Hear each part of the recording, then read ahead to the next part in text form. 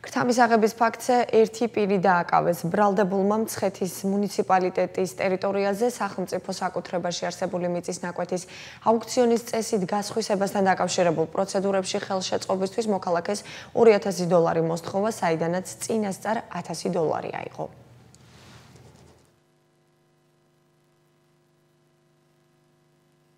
ქრთამის აღების ფაქტზე მცხეთის მუნიციპალიტეტის მერის წარმომადგენელი დააკავეს.